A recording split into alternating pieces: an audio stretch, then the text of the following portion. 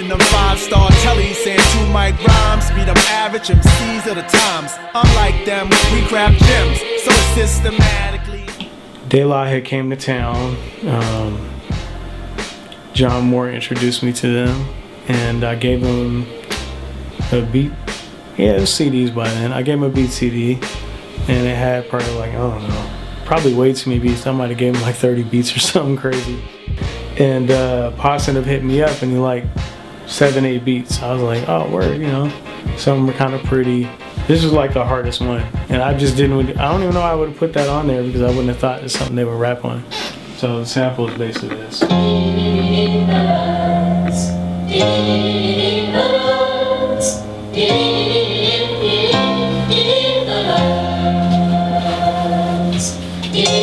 That's pretty much all it took. So I chopped it up in 5 pieces. So the first sequence I made basically was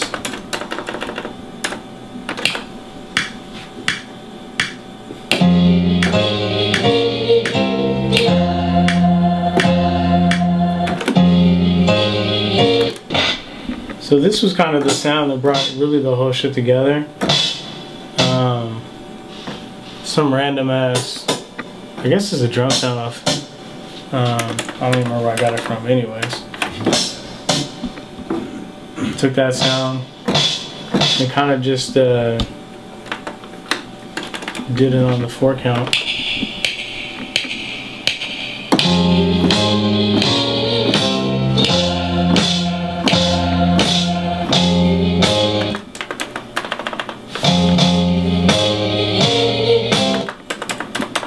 Kind of gives it that real dirty feel.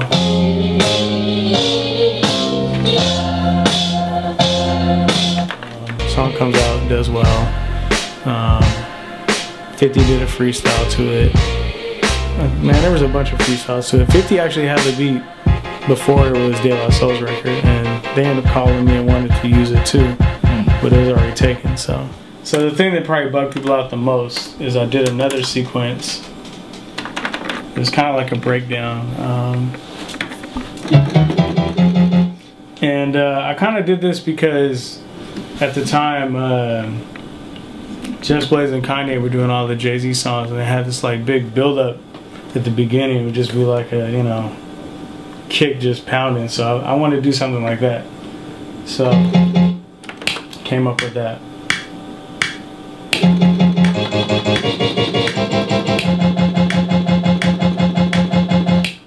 So I had this repeating.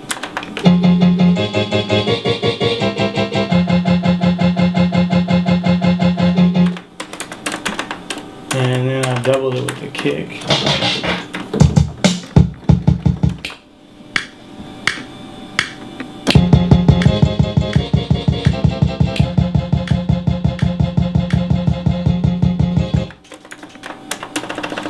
So what I ended up doing, I don't even know what the hell made me think of this.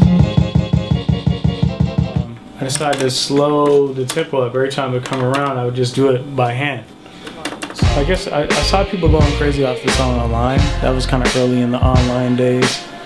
But they came to town and they performed it, and everybody just went stupid. Like, they did it a bunch of times. And, you know, to this day, it's the last song they performed. So like, to make something like that for them, for, you know, a group like that, it's one of my favorite groups of all time. It's just amazing.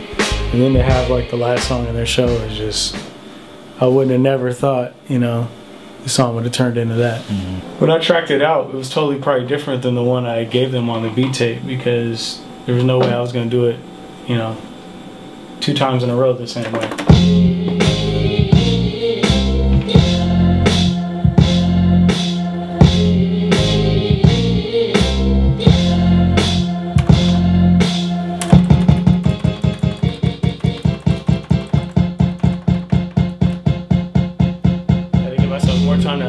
Back, and you know, we do this again.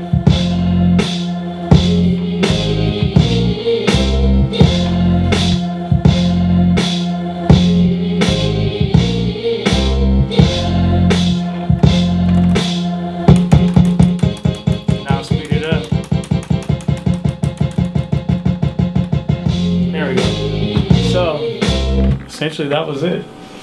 And that was like my first big record. So it's been 10 years.